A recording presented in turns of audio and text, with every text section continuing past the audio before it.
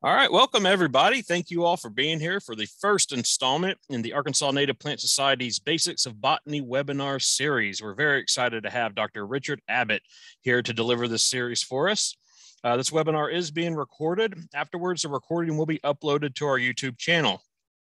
We ask well, I normally say that I ask that everyone keep their microphones muted. And I do ask that you keep them muted unless you have a question. Dr. Abbott is willing to answer questions throughout his presentation. So if you'd please just keep your microphone muted. And if you have a question, you can unmute and interject at any time.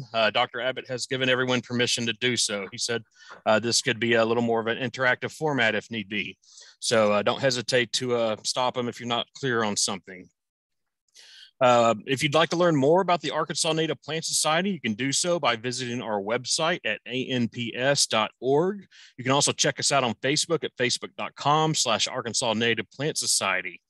Joining the Native Plant Society is simple. Just go to amps.org/join, where you can use your PayPal account to join online. You can even become a member today if you aren't already, or you can send a check to our treasurer, Kate Lincourt, whose address is up there on the website.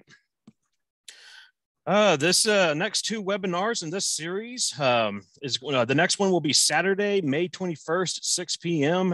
That's going to be where Dr. Abbott discusses plant reproductive terminology. And then the third installment, Saturday, June 18th at 6 p.m., Dr. Abbott will discuss the basics behind the name and go into some of the background on the plant names, species names, taxonomic terms in that regard. Today, we're going to learn about the essential botanical terminology needed to identify plants in the field. So this is going to be our vegetative terms, having to deal with the parts of the plant.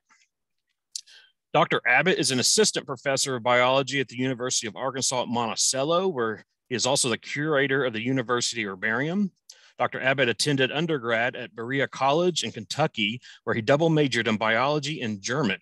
Dr. Abbott then went on to study botany at the University of Florida in Gainesville, where he received his PhD.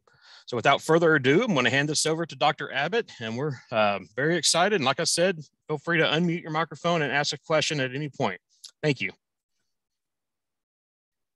Cool. Thanks, Eric. So welcome all. As you know, we're here this evening to talk about vegetative terms of plant-related terms.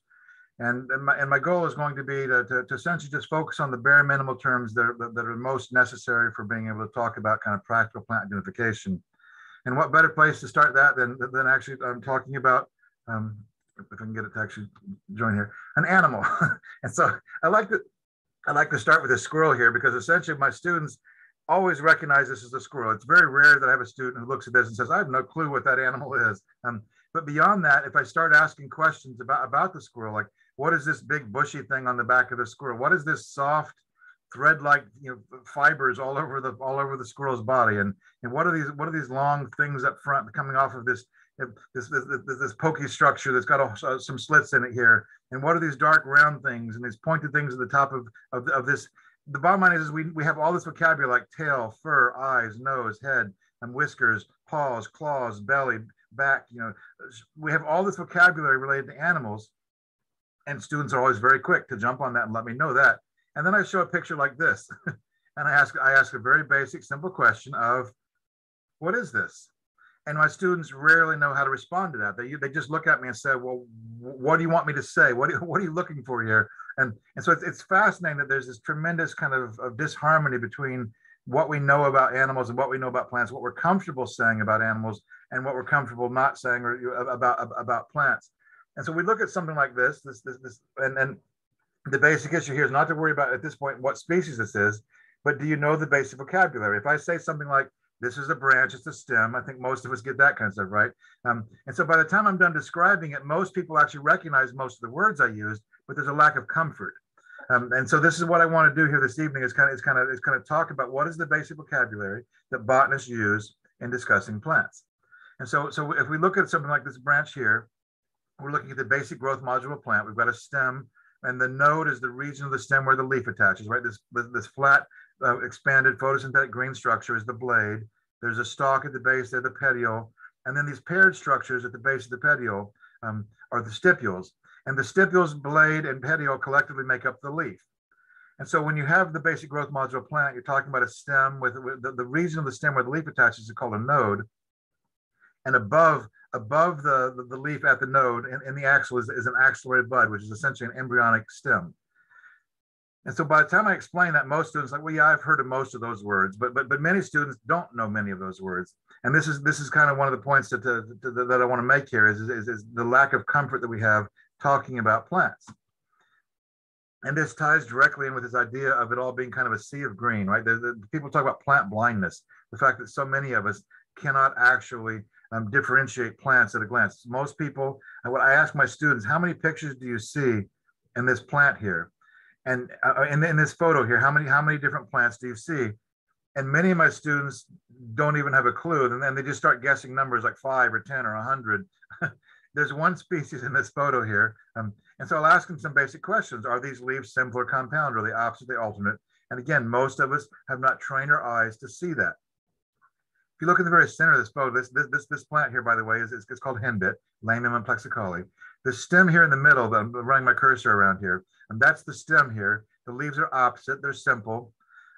They're actually very deeply lobed, so they look almost compound, but these are actually just opposite simple leaves. They're toothed, they're lobed. And so learning the vocabulary goes hand in hand with kind of training your brain to see the differences that allow us to differentiate plants, right?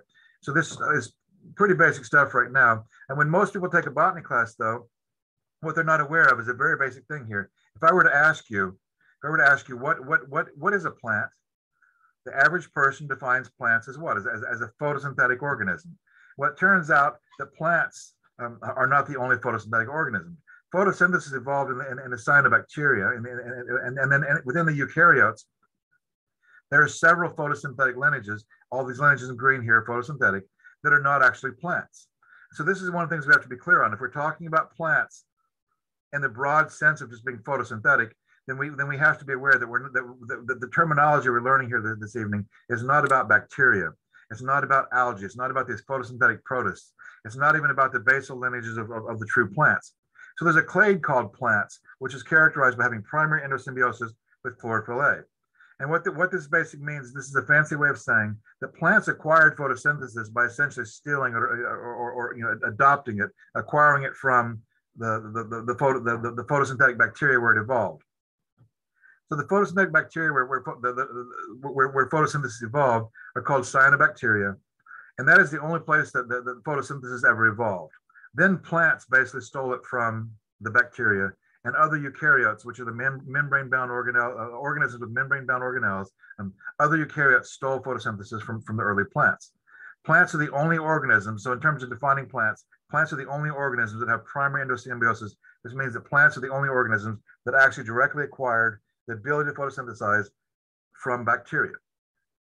But even within the plants, we're not talking about most of these lineages here. So in the upper left here, where we've got the stuff with the green circle around it, the red algae and the two different lineages of green algae, we don't consider those to be plants when it comes to talking about the land plants, the plants that we're trying to identify on land. Well, the bryophytes, the mosses, the liverworts, things like that, that's not included either. Those require special terminology, special study. For most people, when they start talking about plant identification, what they really mean is probably the group called vascular plants, which includes the fernallies and the ferns and then the seed plants. If you're not studying ferns and fernallies, then you're actually just looking at seed plants, which are the gymnosperms and the angiosperms. Gymnosperms are things like pine trees and cedars. And so these are plants that have seeds but lack flowers and fruits. But most people actually, when they're thinking about plants and plant identification, are actually focusing primarily on a group called angiosperms. And angiosperms are the plants that have flowers and fruits and double fertilization. And the vocabulary that we're learning here this evening that we're talking about is primarily going to be relevant for the angiosperms. So even though plants include many other groups of photosynthetic organisms, and photosynthetic organisms include a lot of groups that aren't plants, the vocabulary that we're using primarily just applies to angiosperms and then also the seed plants. And then it starts breaking down. By the time you work your way up to ferns, fernallies, and bryophytes, you actually have to learn all new vocabulary for the most part. Not entirely, but quite a few new ones. And so when you end up taking an intro botany course, the real problem that we run into in intro botany is that we then start talking about vegetative structure of angiosperms from the inside out, basically. So we might very briefly gloss over the fact that you've got a root and a shoot, and that the shoot is the above ground, the above ground organs, like which is the stem and the leaves. And flowers are actually just modified shoots, modified leaves and branches, and so the flower, once again, even though we have specialized terminology for that, which we'll talk about next time, it's actually just a modified short shoot. And so ultimately, most people that take an intro botany class find themselves learning all this detail about the internal anatomy of plants. But the sad reality is that learning about the vascular cambium and learning about the cortex and the periderm and the pith and all this vocabulary doesn't actually enable you to walk outdoors and talk about plants, right? And so I actually like teaching my botany, intro botany course in a slightly different way, where we actually focus on the major morphological features first. And I don't come back and talk about this internal anatomy and stuff until the very end of the semester. I don't start with the inside of the plant and work my way out. I want my students to learn how to talk about plants in an educated way, basically. And so this starts off essentially by then going ahead and acknowledging that botany is a language. Botany is a language. So if you're trying to equate botany with the ability to walk up to plants and put names on them, unfortunately, what this means is that you have to learn the specialized words. So these first 2 or 3 slides, I'm just going to kind of use some words that we're going to go back and talk about later. But I want to enter this idea here because many of you probably already know most of the basic words here. And I want to stress that here this evening again that we're actually focusing on vegetative features. And by vegetative features, we mean the sterile features, the non-reproductive features. We're talking about things like the stems and the leaves, basically. Right? And so this maypops, which is a type of passion flower, and sassafras are 2 plants that have similar looking leaves to many untrained eyes. And I frequently see people misidentifying these plants on a website called iNaturalist. So if we look at them, they differ in their bases. The maypops has a rounded base. The sassafras has an acute base. And again, we're going to come back later and talk about what these words mean a little bit. But for now, I'm just going to throw the words out. I want to test how comfortable you are with the vocabulary I'm using, right? So rounded versus acute bases. The margin of maypops is 2. The margin of sassafras is entire, although the blade is also lobed. So you can talk about as entire or very deeply lobed. Stipules, these period outgrowths at the base of the blade, are present in the maypops. These are very fine hair-like structures at the base, whereas sassafras doesn't have that. And so if we move on to the next picture here, what we see is again the more vocabulary. So it turns out that the maypops have these petiolar glands, these secretory structures that are found where the blade and the petiole meet. They're lacking in sassafras.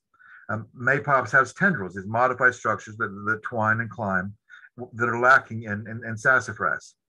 And if you look at sassafras leaves, they have kind of a glaucous, a dull bluish coat to them that actually rubs off. It's called glaucous.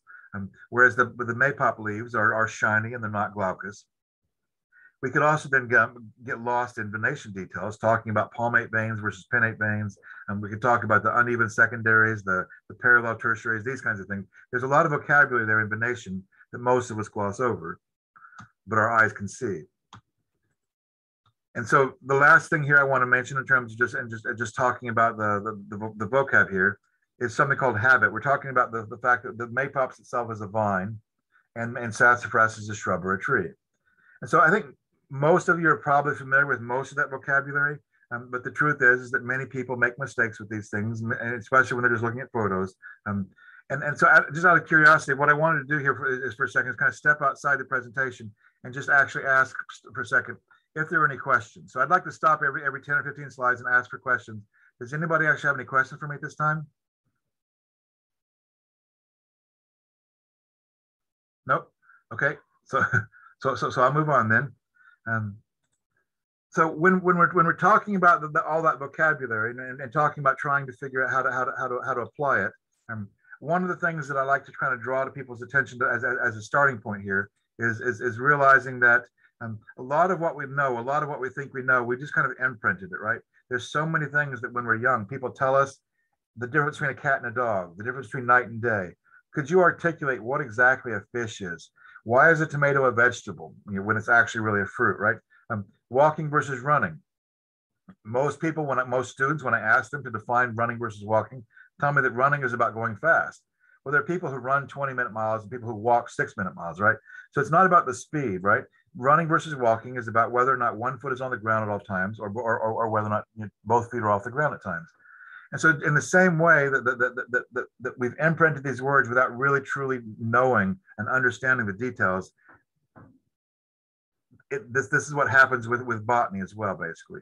And so learning to diagnose, learning to talk about the words, learning to understand what the words actually mean becomes one of the kind of the basic fundamental things to accomplish as I'm trying to educate people about plants, right? And so I like to start simple. I like to keep things as simple as possible to build a foundation. When students are first starting out with plant ID, it's very challenging. It's something foreign to them. It's something that they're just not comfortable with. And so I talk about the 5 basic vegetative plant ID. And so I have my students learn about habit, composition, arrangement, margin, and stipules. And so habit, composition, arrangement, margin, and stipules. There's no reason why this has to be done in this order. I just find that if we have an order, a system, it helps students remember it better. And so this is what we're going to go through and talk about here a little bit, is go through this and talk about these features here. And so again, we're talking about vegetative characteristics, the 5 basics, but there are other features. There will be other features. So for instance, are there pellucid dots, punctations in the leaves? Are there stellate hairs? Is there some sort of latex or sap? Does the foliage have a smell or not? Are the veins pinnate or palmate, right? So these are the basic features that if you can learn to recognize these features and talk about them using a few basic additional words, you're going to be competent. You're going to be fluent in talking about botany, vegetative ID. And the reproductive stuff, again, we'll pick up on next time. So we're going to gloss over that here this evening. I'm actually going to go ahead and spend a few minutes talking about stipules first, because the other features, most people are actually more or less familiar with the other features. The most foreign thing that I talk about here, the thing that students find the hardest, that they've never been exposed to, is this idea of stipules. Stipules, once again, are paired outgrowths that are part of the leaf. And if we look here at the crataegus, the hawthorn, these bilobe structures here, what we're seeing is a close-up of a stem. The brown spots are lenticels, gas exchange pores on the stem. The green structure going off to the left here is the petiole, the base of the blade. And this little rounded green structure in the center, that's the axillary bud. So what we see here is paired stipules. Stipules are always paired, except occasionally they are actually fused, but they're almost always paired. And if you notice in the crataegus, this hawthorn is actually part of the rose family. It's very common in the rose family for the stipules to actually fuse to the petiole base. In most families, the stipules are actually fused to the stem, but again, in a few, like the roses, they will actually more commonly be fused to the petiole base. And so sometimes stipules are very large and showy, like with the hawthorns, although they tend to fall off fairly early, so they're only present for a few days or a few weeks. Here in the middle, this ilex deciduous, that's our deciduous holly. Hollies have small, dark, triangular stipules. So again, we're looking at a stem with pubescence on it, the hairs. We're looking at the petioles, the axillary buds, and these small, dark triangle that's here, the small, dark triangle here, that's a holly feature. Hollies have small, dark, triangular stipules. This Carolina buckthorn, this to the right here, it's kind of hard to see the stipules. If you start at the top up here, though, we've got the stem with the brown structures, the axillary bud. This narrow, long, brown structure here is a stipule. And so if you see where the stipule is attached and you follow it down to the next node, this brown scar right here is where the stipule is attached. And the same on the next. This discoloration is the stipule scar. So it's very, very common for stipules to fall off. It's very, very common that you're going to be looking for stipule scars and not just the stipules themselves. But if you can do this, if you can train your eye to see this character, it's helping you to be more observant, and it's also giving you some valuable information for identifying plants. And so stipules are sometimes variable. Sometimes if you look at the legume family alone, the stipules, if you look at the honey locust here in the upper left, the stipules are minuscule. This very small, faint, membranous, pale brownish structure here is the stipule. Well, in honey locust, the stipule, once it falls off, you're not going to see a stipule scar. It's almost impossible. And then here below the honey locust, the desmodium, these are the tick trefoils, those little green triangles that stick in your clothes later in the fall. And these big brown structures here, these are the stipules. And we notice that the leaflets themselves, this is a compound leaf. Legumes almost always have compound leaves. The leaflets themselves also have small little stipules, which are called stipules. That's not usual. Most compound leaves do not have stipules. Most legumes do not have stipules on a compound leaf either, inside the compound leaf.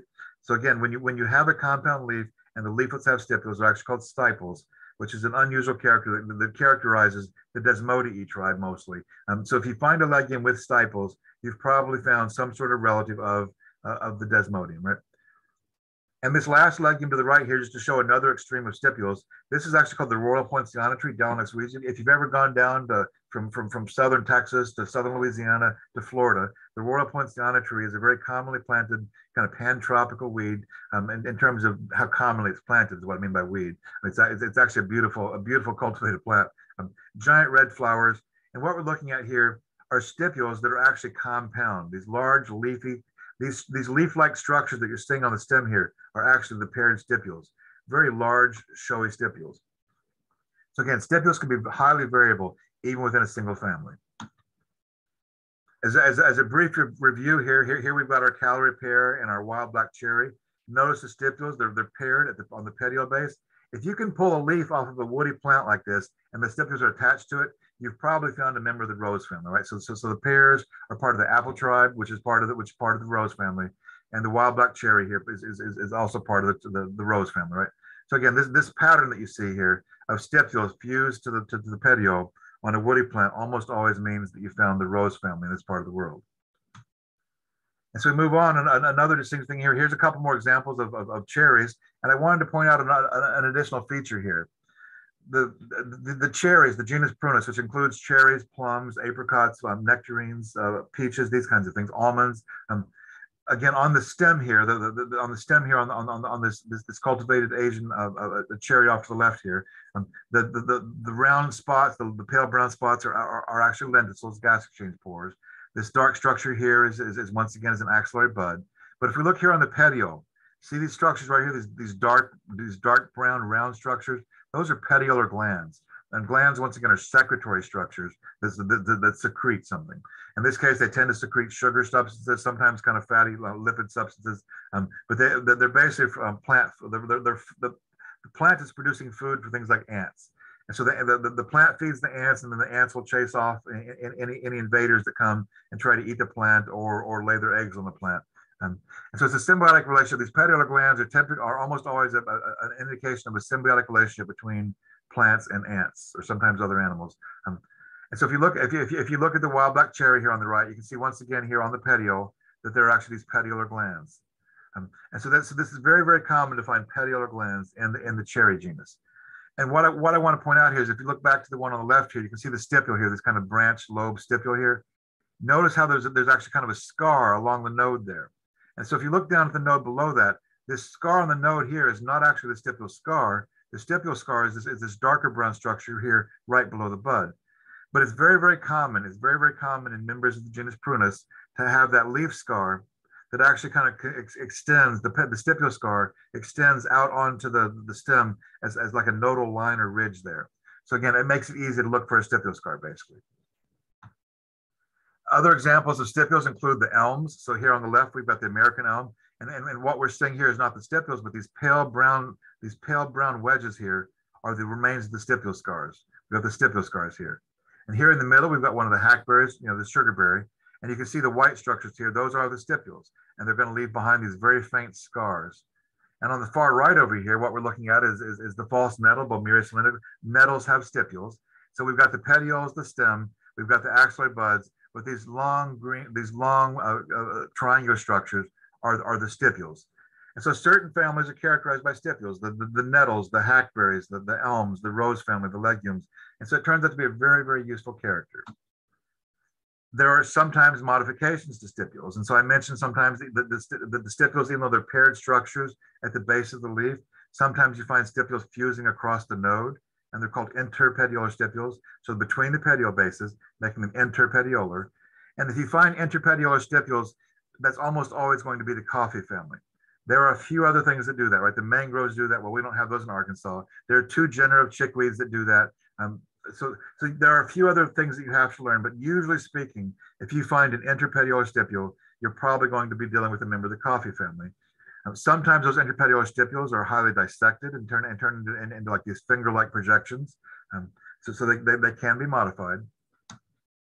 In other cases, the stipules are fused. Like if we look at the sycamore here on the left, the stipules are fused, and they have this kind of weird sheathing stipule that eventually falls off. And if you look here on the right, the magnolia does the same thing. In the magnolia family here, the stipules are actually fused into a sheath. There's a fused sheath that actually protects the terminal bud. And then when the stipular sheath falls off, it leaves a ring around the node. So finding a ring around the node turns out to be a useful character for the magnolia family. You'll also see something similar in the sycamore family once the stipules fall off. And you also can find that ring around the node in a family called the Polygonaceae, the knotweed family, which also has a fused stipular sheath. So stipules can be fused into a sheath sometimes, which is great to see because it means one of only like a handful of families. And so I just mentioned the Polygonaceae. Here's an example of the fused stipular sheath of the Polygonaceae, the smartweed family, the knotweed family. And what we're looking at here once again is the petiole base coming in here. I'm on the far right here with the rumex, the dock here. This green structure here is the petiole base coming in, and this brown membranous structure is the fused stipular sheath. In the Polygonaceae, we call that fused stipular sheath an ochrea, O-C-R-E-A. But if you find a plant with an ochrea, that's awesome because there's all of a sudden more than 1,000 species at your fingertips. You're like, aha, I know what you are, because the only herbaceous family that we're going to have in Arkansas that has an ochrea like this is going to be the Polygonaceae. So it's a wonderful character to find. Hey, Richard, we have a question. Okay, cool. Yes. Yeah, and I think some are having trouble unmuting their microphones. That might be a setting that I had set on the Zoom meeting. So if that is an issue, I just want to let everybody know, if you put your question in the chat box, I'm monitoring that and I can ask Richard during this presentation. But Robin Oxford is wondering, is a stipule where a new branch or twig grows on a tree or a leaf grows on a rose? No, a stipule is actually part of a leaf. It's not a bud. It's not part of the bud. It's actually just an outgrowth at the base of the leaf. So it's not actually part of the embryonic bud. It's actually just part of the existing leaf.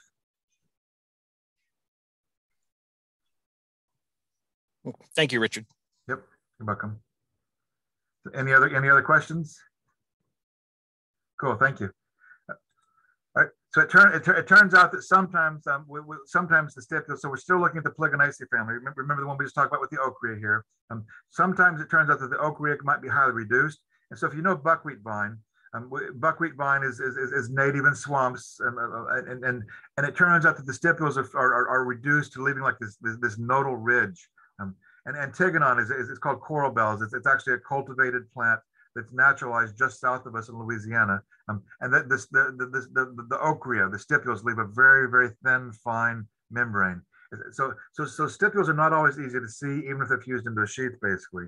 But why I mention this kind of transitional type of stipules is that sometimes you're going to find plants that look like they might have had stipules, but didn't. So it turns out that the Amaranthaceae, when they have opposite leaves, can sometimes have kind of a swollen node with a scar there, not a stipule scar. Clematis, virgin bowers. If you know the leather flowers or the virgin bowers, the Clematis genus, they often have the petiole bases kind of fused across the node here, leaving a little bit of a nodal ridge. And this upper left picture here is a member of a family called the Acanthaceae, the wild petunia family.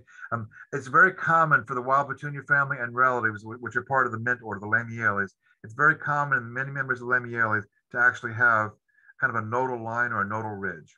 So again, these are not indications of stipule scars. And so you do have to train your brain to learn to recognize what stipules or stipule scars might look like. We have one other question. What is the purpose of a stipule? Yeah, so it's a great question. So trying to figure out the purpose of a stipule is challenging. The only evidence that we have is that some stipules are actually secretory. They secrete, they lubricate basically. And so a stipule will sometimes be around a bud, protecting the bud while it's young. And if you think about this is going to be a very morbid example, but if you think about a dog taking a bite out of an adult leg versus a baby's leg, right? A single bite out of an adult versus a child means less damage to the adult. And so the stipules are there as an extra layer to protect the buds while the embryonic leaves, so that if a small insect comes along and takes a bite, it's just going to be damaging some outermost layer. It's essentially a way of keeping the leaf a little bit safer by having one extra layer protecting the leaf. And in some stipules, it's been shown actually secrete and lubricate. So if you imagine trying to push your finger down through sand, right? Most people can shove their finger into sand. Now try that with like really rocky, coarse soil. The abrasion that would take place, right? You might be able to force your finger into the soil, but you're probably going to abrade your skin. So imagine being this embryonic tissue There's this little tiny baby developing bud or little tiny developing baby leaf, and the friction of the tissues ripping against each other can actually rip the leaves and cause damage. Again, a young embryonic leaf that is damaged is going to sustain that damage throughout its adult life, right? So stipules are primarily believed to be protective in a sense of an extra layer for herbivores, and also protective in the sense of lubricating the young tissues to keep them from ripping while they're elongating and developing. But beyond that, we don't really know for sure why they're there, just that they are there. We have a couple more questions too. So as far as trees go, stipules will be on the tree branches, but not the trunk. Is that correct? So a trunk is just an older branch. So you're never going to see a stipule scar on a trunk, though, because what happens is that the bark, then that goes all the way back to like the earliest photos I was showing. By the time you have bark developing, the original epidermis, the original outer layer of the young stem has been lost. And so essentially any stipule scars that might have been on that younger branch are going to be lost as the bark develops. So you're only going to see stipules at the youngest growth. You want to look at the youngest growth. Sometimes you can see them back for 2, 3, 5 years, but generally after a couple of years, stipule scars are going to be obliterated by the development of the bark. And another comment, I guess, is the seemingly endless variations of stipules they're being so variable makes using it as an identifying feature pretty tricky. How is there another way that this could be helpful to the newbies or novices? So actually, the more variation you have, the more useful it is, right? If they all looked exactly the same, then it would not be a useful character at all. But the fact that the variation is unique to each family, it means that I can recognize the magnolia family just by its stipule scars. I can recognize the sycamore family just by its stipule scars. I can recognize the coffee family just by their stipules. I can recognize the nettle family, the mulberry family, the rose family, right? So all these families that we're talking about, the legume family, I can recognize many different families just by their stipules alone. So actually stipules are quite useful, despite the fact that they're tricky and hard to see. The key thing is are they present or not? That's the key thing, because once they're present, you can actually then develop a set of motifs where you say, aha, woody plants with stipules must be one of these 5 or 10 families or 15 families. And so it's actually a very, very useful character. Most plants do not have stipules. And so I've already covered probably 70 or 80% of the families that have stipules, especially with the woody plants. I've mentioned them, right? And so it turns out to be a very, very, very useful character. Once you train your brain to see, your eye to see these stipules, it's a super useful character because it is variable, and it's also then kind of unique to the families that have it. But that's its primary goal is to allow you to then have an extra character to separate families that you might otherwise confuse. Okay. And we have one more, and then I'll let you continue here, and we'll wait a little more before I pose any more questions. But one more is on a rose, and I'm assuming this is in reference to the like rose bush. We'll find stipules on the canes and not the stem or trunk. Is that accurate? So in the rose genus, like many members of the rose family, actually, so let's go back to this one here. In the rose genus, the stipules are actually fused to the petiole. And so in the rose genus, the stipules are fused to the petiole for more than half their length. And so you're not going to find stipules on the rose canes or even on they're not going to be easy to see. They're going to look like little tiny fringes at the base of the petiole. And so they're actually fused to the petiole more than half their length in the genus Rosa. And so again, with training, once you learn to recognize what a rose stipule looks like, a Rosa stipule looks like, I've never seen anything else in the world with a stipule fused to that extent to the petiole. So it's quite distinctive once you develop an eye for it, but you're only going to see them on the petiole. Okay, thank you, Richard. You're welcome. Okay, and so what we're doing here is kind of, I've just finished talking about stipules, so we're going to go back through what I just talked about in terms of the overview here, and I want to make it very clear, just kind of share up front that even though I was pretty reasonable with the number of slides that I had, there's always way more information that I can possibly cover in a unit of time.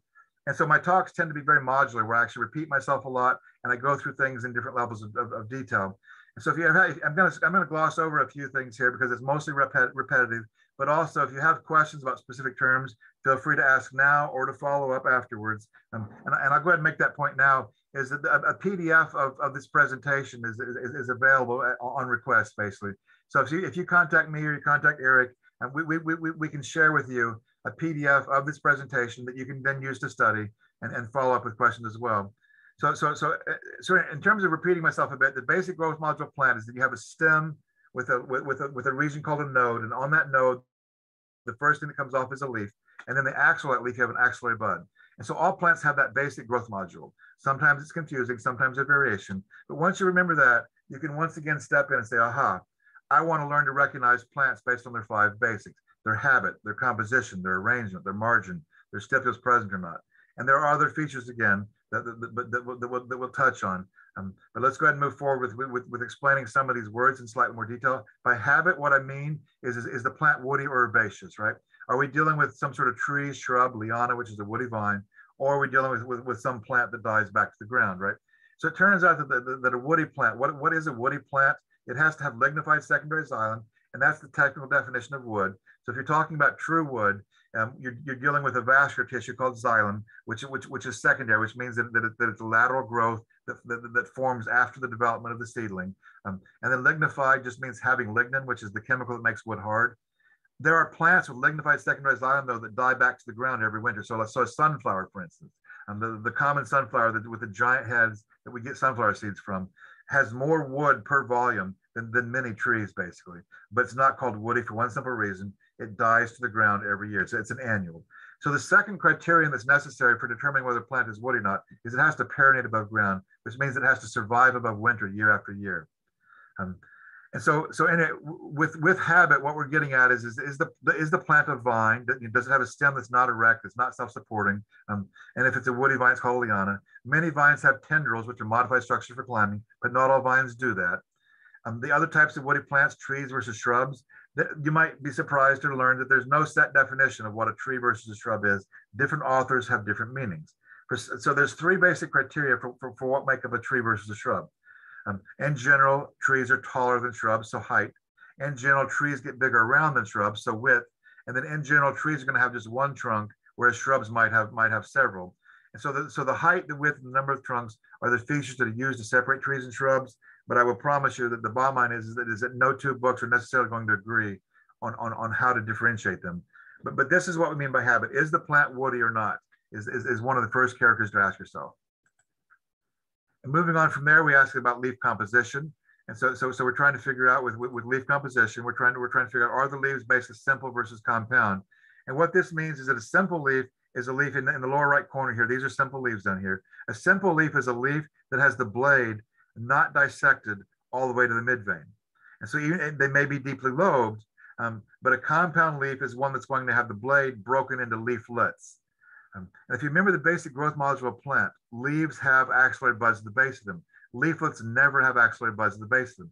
If you find an axillary bud at the base of what you think is a leaf, then it is a leaf.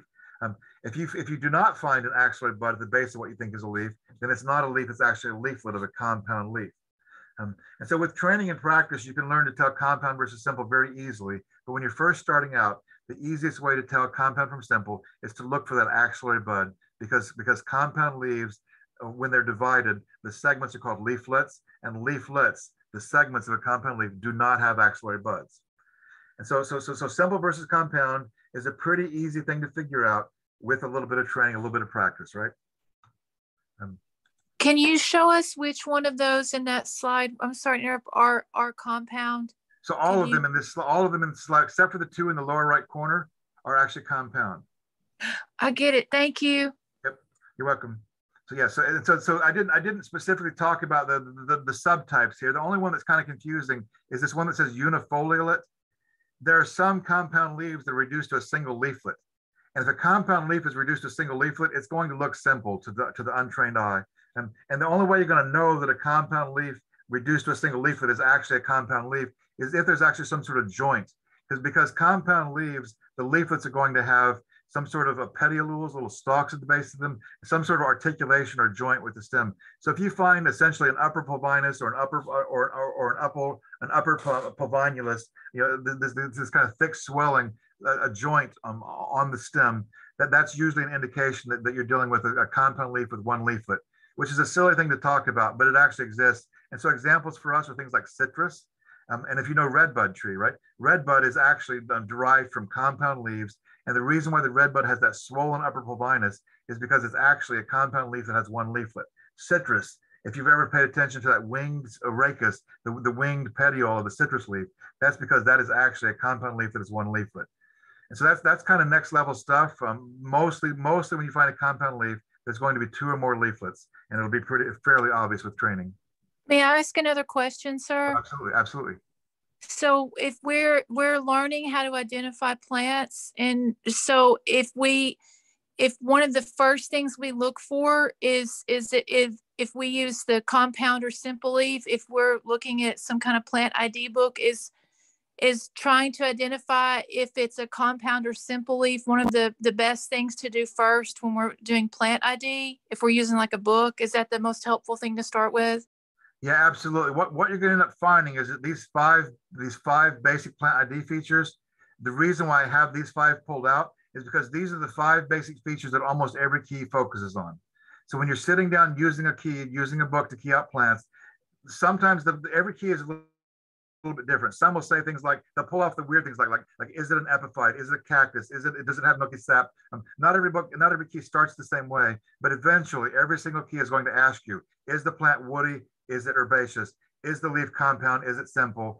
Is it opposite? Is it alternate? Does it have teeth or not?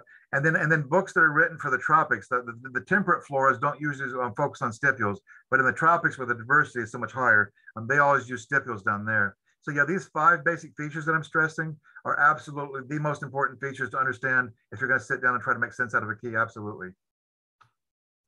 Thank you. You're welcome.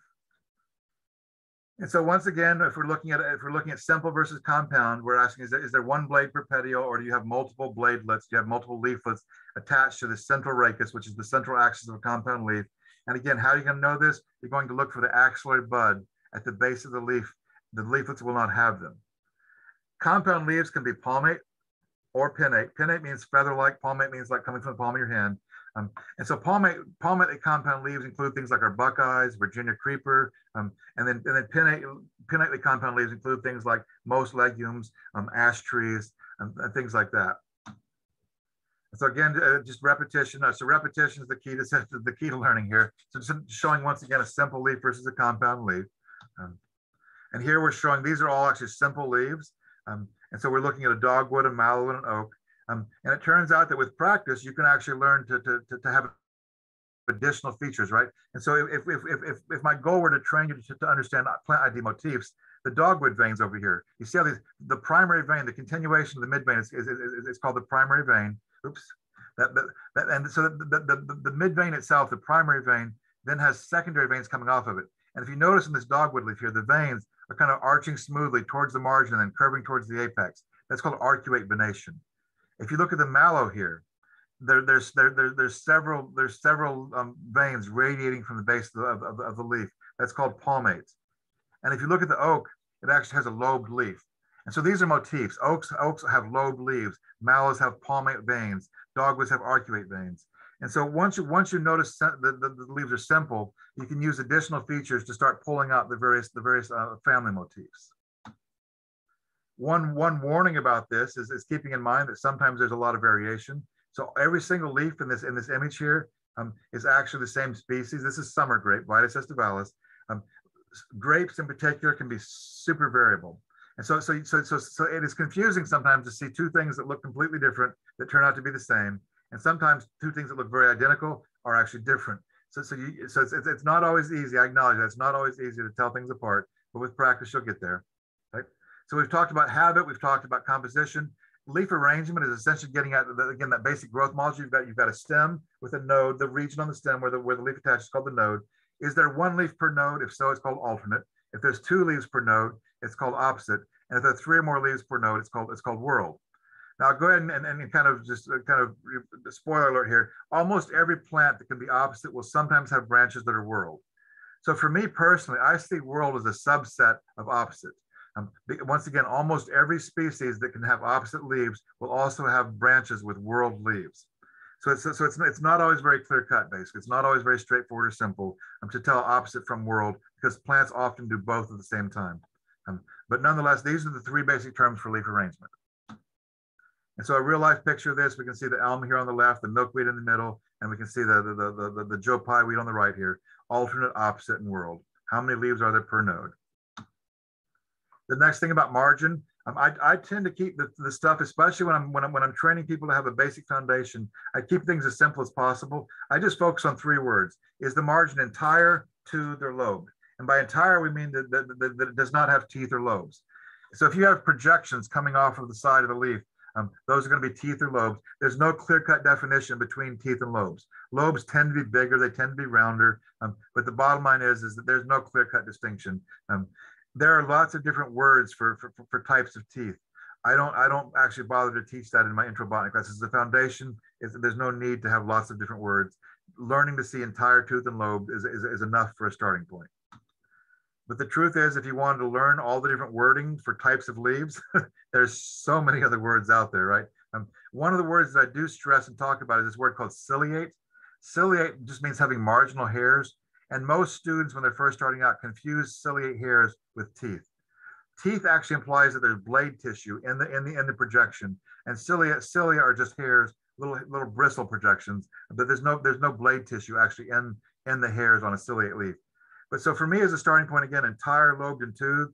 But yes, if you actually pick up a botanical word, a botanical book, there's going to be a lot more vocabulary. But that's next level stuff. Let's just keep it simple for now, right?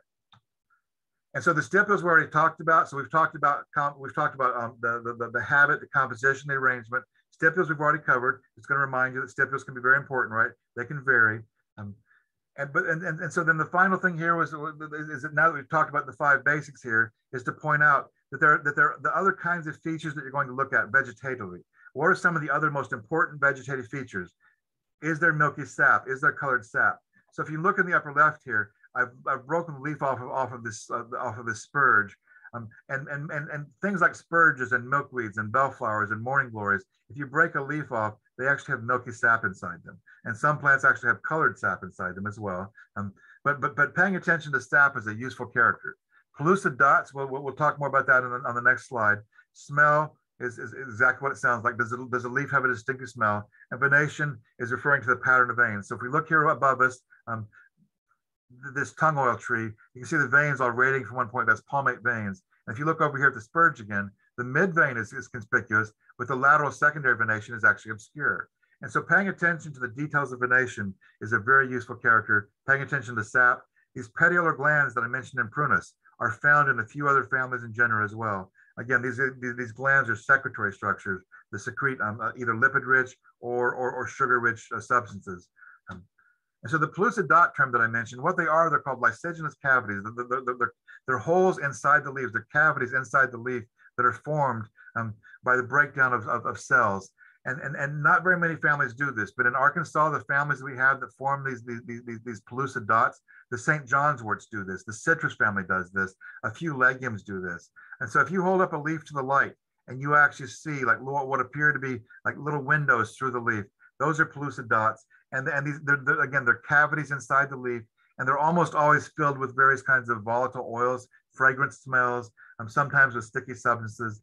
But learning to recognize pellucid dots is wonderful, because if you find them, you just narrowed your choices down to one of a handful of things. So great character, but not very many things do this in Arkansas.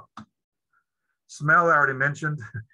It's just the chemical structure that we're looking at here is the difference between essentially the smell of a citrus and the smell of tree of heaven, right? So if you've ever smelled that kind of rancid peanut butter, a burning oil smell of tree of heaven versus to most people the pleasant smell of citrus, they're actually chemical structures that are distantly related. But using your nose turns out to be a great way to separate many different families of plants. And so when I was an undergraduate and my botany professor was teaching me certain groups, certain species like black walnut, he would stand 100 feet from the tree and say, smells like heaven. He liked the smell of his tree. And so I learned to recognize black walnut just by hearing what the professor say that he liked the smell of it. And it was actually years later before I had actually learned the rest of the features, the fact that it was woody, compound, alternate tooth, no stipules. I didn't learn that stuff for years, basically. So smell again can be a very powerful tool to use. The venation I already talked about. So most of the remaining slides here are just repetition from the previous stuff. But I just kind of threw them in for those of y'all that want to study this and maybe come back to me with questions here. But types of leaf venation, again, parallel veins are found in monocots. These reticular net-like veins are found in dicots. These two major groups of plants called monocots and dicots.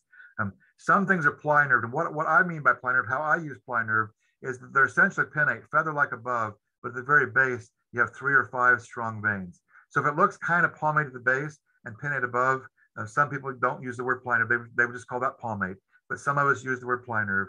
And then arcuate, once again, are these secondary veins arching smoothly towards the margin and curving towards the apex, which characterizes the dogwoods. And so I'm talking pretty fast there, and you can see that I'm essentially 2/3 of the way through the presentation, and we're about out of time. The third module is completely repetitious with the earlier stuff. And so what I was going to do here is just share with you what I've provided for you is here's the terminology associated with a leaf. Here's an overview again of the monocot, dicot characters here. And it turns out that we also use other words to talk about things like leaf shape, leaf apex or base. There are certain words that we use here. And so the question becomes is how much capacity do you have for learning a new language, right? Botany is a language. And so I keep it simple, and the stuff that I have in the red boxes is what I actually teach. I don't try to teach my students all this vocabulary. It's too much. It can't be done by most humans simply cannot learn this much material. Other good vegetative vocabulary includes things like deciduous, evergreen, marcescent. We're getting at deciduous means that the structures wither and fall off. Evergreen means that they stay green year round. And marcescent means that they turn brown but don't fall off, like oak trees and beech trees, sugar maples, certain species that hold on to their brown leaves throughout the winter. Other words like glabrous. Glabrous means not having no hairs. Pubescent means having hairs. And glaucous refers to this bluish white coating that can rub off. So again, these are words, these are other important vegetative words. If you want to get really serious about it, but for me, this is next level stuff. Some people have an eye for seeing tooth types. It turns out that when you look at teeth on plants, if you can pay attention to the details of the venation, the details of the structure, you can actually separate certain groups on that, right? The same thing applies to what we refer to as estivation, how the leaf is held in bud. I don't ask my students to learn this because it's next level stuff. It's slightly more advanced. But this word plicate refers to having the leaves kind of accordion-like, kind of in a V. And you find plicate leaves in things like palm trees. And you find plicate leaves in many of the sedges, like the carices, tend to have plicate leaves. So that's why I have my students learn that word, because Carex is probably the most abundant genus, most species-rich genus in Arkansas. Hair types, oh wow, there's so much vocabulary for hairs, right? I focus on 3 basic types. Is it a glandular hair? Is it a stellate hair, which means it looks kind of like a star? Or is it a peltate scale? So peltate is a structure that has the stalk attached in the middle. So instead of actually having the stalk coming from the edge, the stalk is attached in the middle. And scale is just a word that means a flattened hair. And peltate scales are useful because you find them in things like autumn olive. The wax myrtles or bayberries have them. The resurrection fern has them. Certain blueberries have them. Some tomatoes have them. So if you learn to recognize peltate scales, that's a useful feature. Right?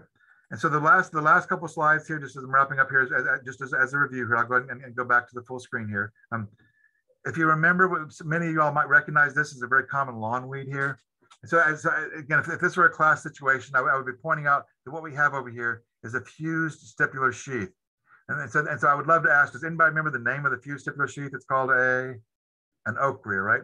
And so the ochrea characterizes, once again, the smartweed family.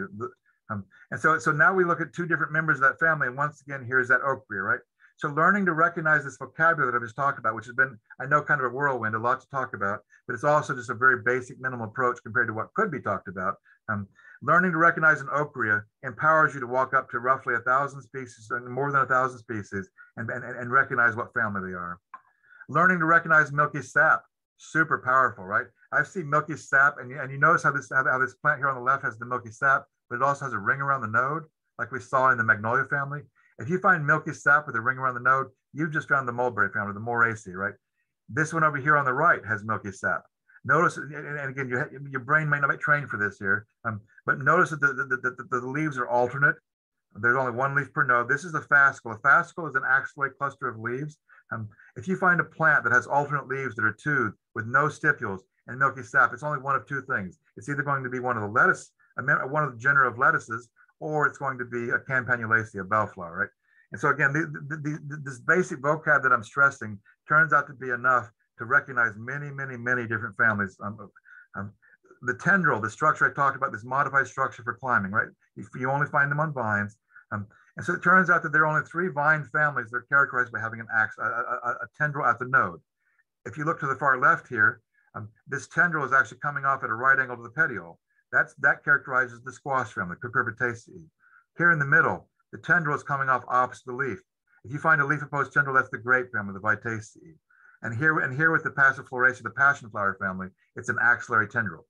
And so if you can learn to recognize what a tendril is and how it's attached, all of a sudden you can put names on 3 different families of plants, which happen to contain almost all of the vines with tendrils that you're going to find, with tendrils at the node that you're going to find in Arkansas. And the last example here is seeing something like this. We've got these two different species here side by side. And if you've done much field work, you've probably confused these. I know that I have. The plant on the left is a red mulberry. The plant on the right is a basswood. And what do they have in common? They're both woody, simple, alternate tooth with stipules, and they both have palmate veins. And so if we look here again, the Morris on the left, the basswood on the right here, if you just count the number of veins, let's see how the red mulberry has 3 main veins coming from the base, and the basswood has 5 or more veins coming from the base. It's that simple to tell them apart once you've trained your eye to see the difference between 3 veins and 5 veins. You don't ever have to confuse those species again. And so it's not always super complicated. Sometimes it's just a matter of counting and knowing what to focus on, right? And so ultimately, that's kind of the end for me on this particular talk. There's going to again another talk on the 21st about reproductive terms, and again with the flowers and the fruits. If I haven't scared you off, if you don't go running away from me, then basically I look forward to talking with you about flowers and fruits next time. But at this point in time, if there are any questions, I'd love to entertain those. Keep in mind the PDF is available on request, and I'm happy to answer any questions that you have. Thank you, Richard. That was great. A lot of great information. Looks like we're getting a lot of great comments here. A lot of other people appreciated that information as well. One question that I am seeing is, what books would you recommend for plant ID that's in the more layman's terms as it pertains to native Arkansas plants? So there's not a good book that deals with native Arkansas plants in terms of teaching the vocabulary. I'm not aware of a book that does that, basically. The best book I know in terms of vocabulary, I don't know if y'all can still see me through the camera or what, but we can. But this Photographic Atlas of Botany and Guide to Plant Identification is the book that I use in my labs because it basically has all of the vocabulary that we're talking about illustrated using real life photos, basically.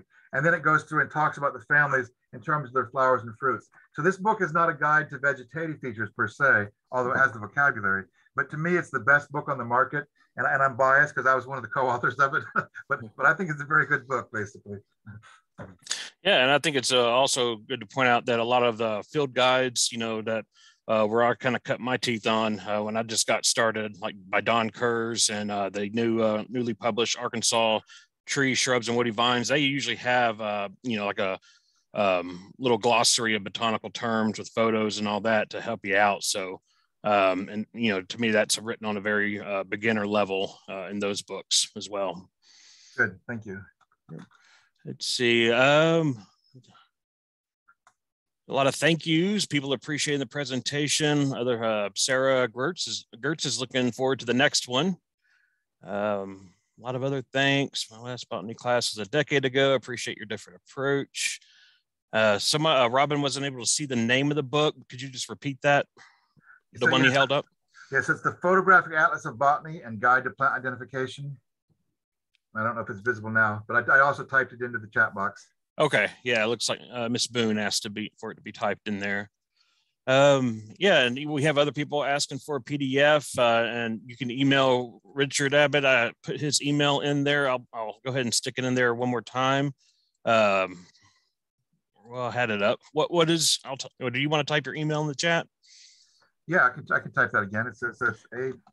It's Abbott Jr. So Abbott Jr. at uamont.edu. And if anyone doesn't have anything to write that down with, feel free to just reach out to amps.programs@gmail.com, which you might have received the link for the Zoom meeting from, and I can send it to you. Richard sent me a copy of the PDF already, so be happy to help out with that. Gene thought this was very informative, particularly on the stipules. I thought that was great. A lot of other thank yous. You're just getting a lot of great feedback here, Richard. We really appreciate your time. I really appreciate you joining us and doing this series. I know this has generated a lot of excitement. So everybody just remember next time, Saturday, May 21st, 6 p.m. We'll go, Richard's going to go into plant reproductive terminology. So I guess we'll be learning, I'm assuming, like parts of the flowers and whatnot. Exactly. Awesome. All right. Well, again, we really appreciate you sharing your time and your expertise. And thank you, everybody, for being here today. Don't hesitate to go to our website, amps.org, or follow us on Facebook, facebook.com/Arkansas Native Plant Society. And if you'd like to watch the recording of this, give us a subscribe on YouTube. Just go to YouTube, type in Arkansas Native Plant Society, and subscribe to our channel. And you will get updates whenever we upload a video. So again, thank you all. Thank you, Richard. Thank you.